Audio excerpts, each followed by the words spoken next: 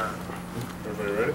All right, Coach, can you tell a little bit about practice today? All right, I was more pleased with practice today. I felt like today they really tried to really focus in on the physicality part of the game. I thought it was much better today, which is what I expected, and so I was pleased in that regard. Again, there's still a lot of new language and a lot of new concepts that our whole team is trying to grasp. So we've got much improvement in front of us, as we know.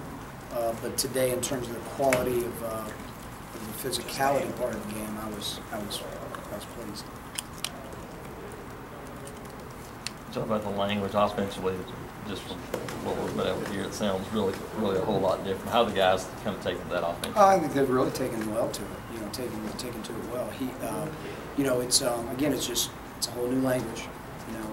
But slowly but surely, it's baby steps, inch by inch. They're digesting new terms and new meanings, and so it's going to continue to be a process, and we just day by day have to improve. But they've taken well to it.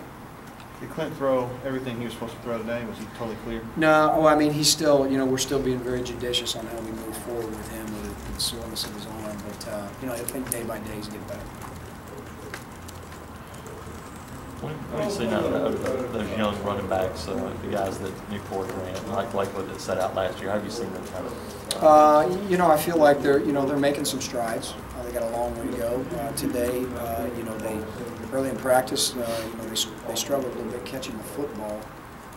Improved a little bit as practice went on, but there's just a lot of things that they're having to be involved with: protections, check downs, all the pass routes and the language with the pass routes, and obviously the running game as well.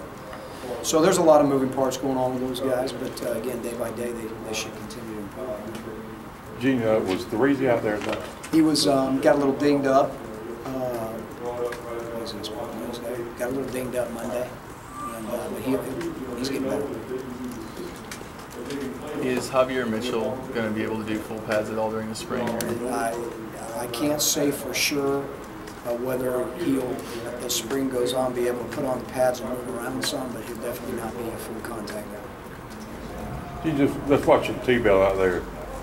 Just had surgery in November. Looks like he's moving around off the well. Actually, I'm really proud of him. He's really taken to this rehab and really he's taken it personal. He's taken it personal, and he's really taken his rehab to a new level.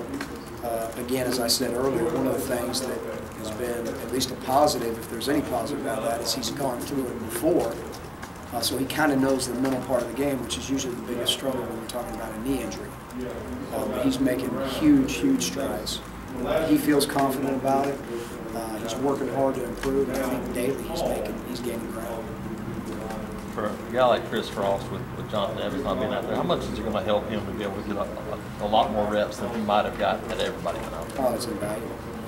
It's invaluable.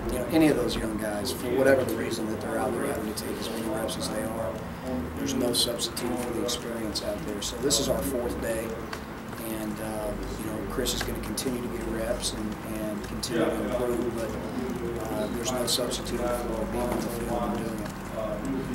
Are you guys still trying to figure out where everybody's the best fit at the three linebacker spots? We are. That'll be a process that we have to continue to evaluate daily, which we are. And again, some guys that are being asked to cross-train, they're having to learn a lot. So, but they're doing well, and they're working at it. Have you seen an improvement with the center quarterback exchange from just the very first day of practice to now? I know it's we've been mostly consistent with it with the first group, and meaning Reese, who's had a lot of experience at center, is what I'm talking about. So we've had a few problems with that. There has been a couple of misexchanges that we have to get worked out, but for the most part, for being a team that was pretty much 95 to 98% shotgun last year, I think that we're making improvements daily. How big of a change is that really to go from mostly shotgun to underset? You know, obviously, it's different, but you know, you get what you rep. You know, you get whatever you're taking the most repetitions at, you get better at it. So it's not foreign to it anymore. You know, we're going on day 5 now. So, but again, it'll continue to be a process and a feel thing for the quarterbacks, you know, in the centers. Anything else? Appreciate it. Thank you.